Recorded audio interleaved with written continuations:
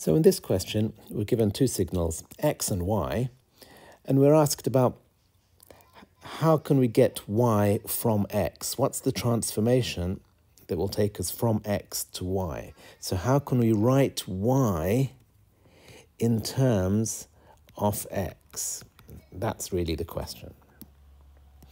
So two things are going on here. There's something happening with the amplitude. So this one, something's happening to the amplitude. So there's some kind of scaling happening in the vertical direction. And something's happening here. So there's also some kind of scaling. So this is being stretched or compressed. So we have two forms of scaling going on. So scaling in the y direction is simply a multiplication. So you would say something like y of t equals a scaling factor multiplied by x of t. That will result in a scaling in the vertical direction by a factor of a.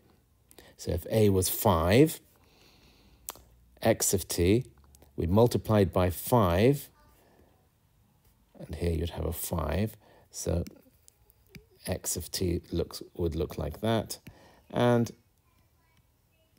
y of t would look like that. So that is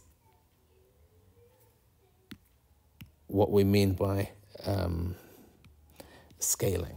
So that's the first thing that's going on. We have this factor of a outside. So in the options here, we have your a here and here and here.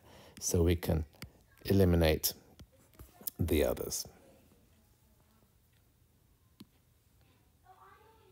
The other thing that's going on is we've got scaling in the x direction. So here we have your 1 becoming 1 over a. So again, if we stick with the example of 5, this is 1/5 as wide as this.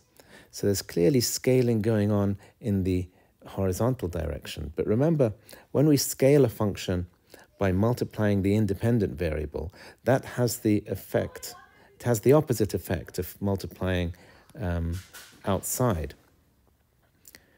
So instead of stretching or scaling by a factor of a, it would scale by a factor of 1 over a, so it would compress by a factor of a. And you can think of this, if you look at the example of sine t compared with sine 2t.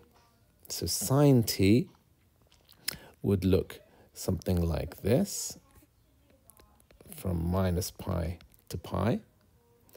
But sine 2t would be compressed, so it would be from minus pi over 2 to pi over 2. So this compression, so this period here is 2 pi, whereas this here is pi.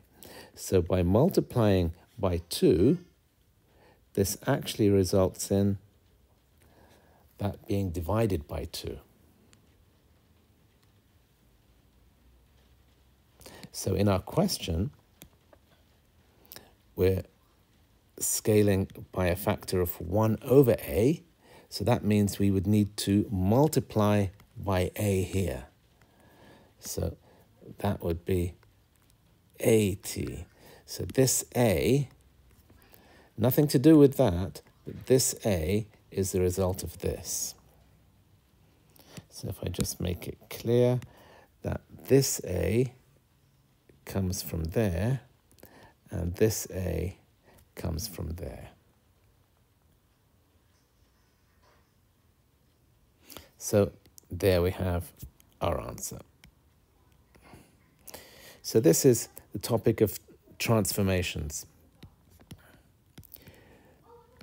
If you've forgotten about transformations, maybe it's a good time to revise this.